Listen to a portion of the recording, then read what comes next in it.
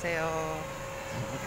So karon guys, kaka-out na ako sa work. So mag-exercise ko. Mag-exercise ko para pud sa akong immune system. So I would suggest na sa kanong nga panahon, diba, you know naman na kailangan natin ipa-strengthen ang ating immune system. So it's really important for us to exercise kahit ilang minuto lang every day. For example, paglaanan natin ng 10 minutes lang every day. So okay na po yun kasi you know, super traitor talaga tong COVID-19 na to.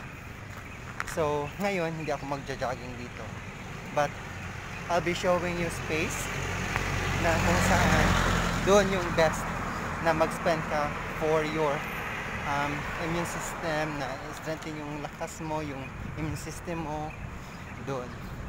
So ngayon papunta pa ako doon sa place na yon. So see you mamaya, okay?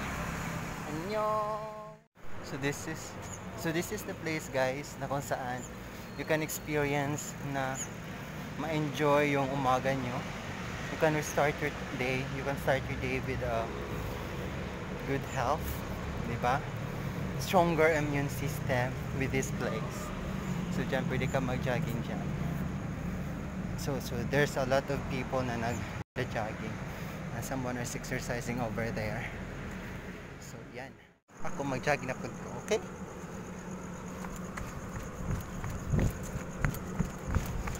Start jogging.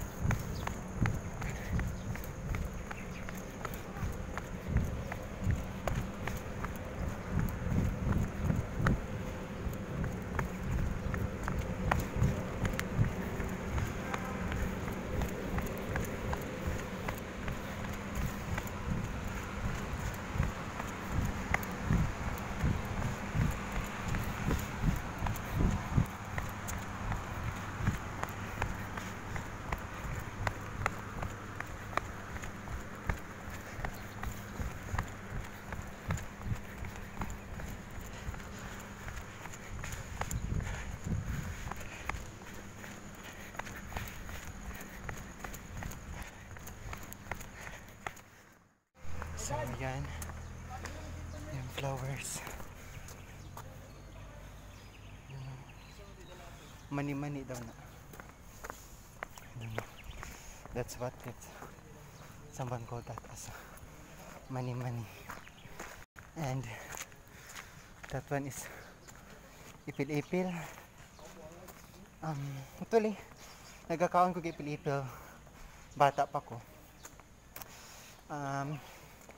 Kaya tambal doon siya sa tapeworms. Kung nakay mga bitok sa imong tiyan, nakay mong tiyan, magawa siya via eating ipil-ipil. And this one guys, so chingu, I will continue my jogging, my exercise. So di na ako mag-film. So iyan na sana ako akong video diri ha, kaya mag-exercise ko. Rasa Annyeonghaseyo chingu, sarange. So yan guys, doon ako na jogging kay diring area dagag ero kasi gukuron ko. So ayan, maglakad na lang ito. So naman kita akro. Super dito sa gilid ng daan may makita kang mga gulay. Kanina man kita ka doon taba. Another is okra naman yung dito sa nakakita. Ngayon malunggay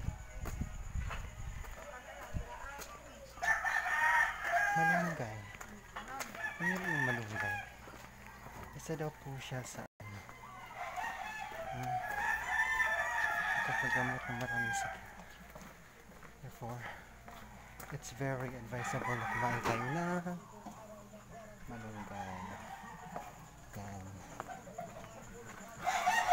Actually, I never liked malunggay before. Since then, I realized that I need to eat nutritious food. I need to eat more veggies. I need to eat bayan that's full of nutrients. So malunggay is the best daw. So and that's true naman. That is according to science. Diba? Ano yung science? Yung science is a systematized body of knowledge based on facts. Therefore, if science will say that you need to eat this kind of vegetables, then so if science would say that a person has an illness would need to eat such veggies or like any nutritious food, they need to do so. Why? Because it is a systematized body of knowledge based on facts. Diba? We all know that there were thousands or millions or billions or trillions of people all over the world, and science is the only subject that deals with it, that deals about health.